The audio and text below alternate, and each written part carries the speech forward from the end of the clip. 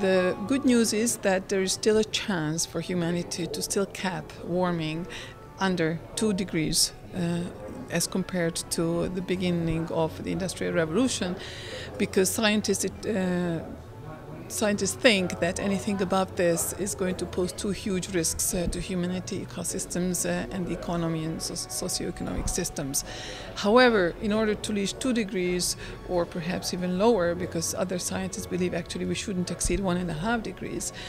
very strong actions have to be taken now, because basically we have to reverse the growing trends in emissions in the next 5 to 10 years.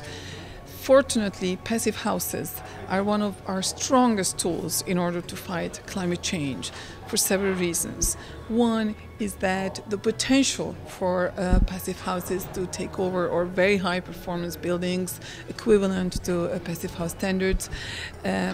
also in new construction and retrofit, have huge potentials worldwide in order to fight climate change, since buildings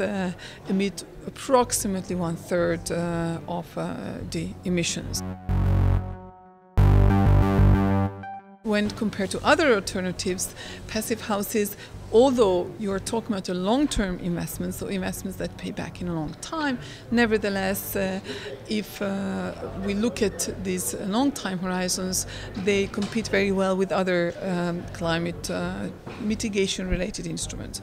And the plus for passive buildings is that they also come with all kinds of social co-benefits, what we call them, so other benefits, not only the saved energy costs, but also better comfort, more higher levels of employment, productivity gains for companies and perhaps the individuals, very strong health benefits in the long run, even though it's small, seems small on the individual level, but at the company level, if you are able to eliminate some of the influenza, or some of the flu cases or other infectious respiratory diseases, at the end of the day, this will become a large benefit to companies and healthcare providers and governments. The problem is that nowadays we account for greenhouse gas emissions, so the gases that cause climate change, at the point where they are emitted. So we are,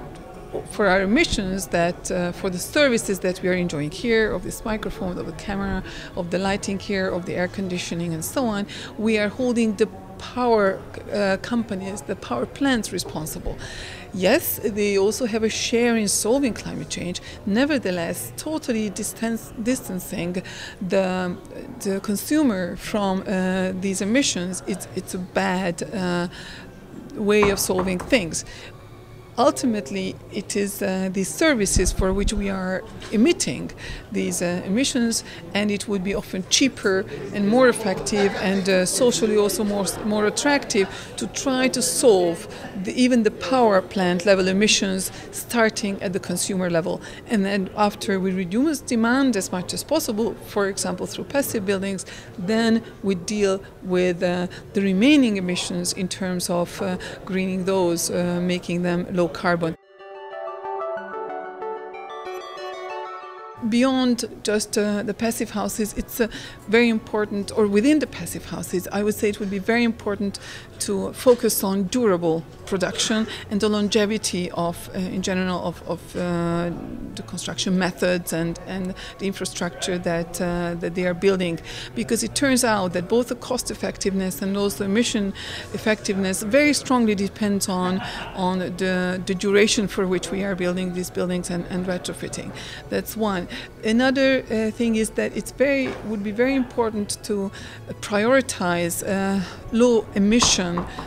and low energy building construction materials for the longer run. Since as we are moving towards very low energy buildings, the energy embodied in the building materials, and not only in the materials, but the processes through which we build the buildings, so how we are, from where we are transporting these materials and how we are going to the site and so on, these all start to become or amount to a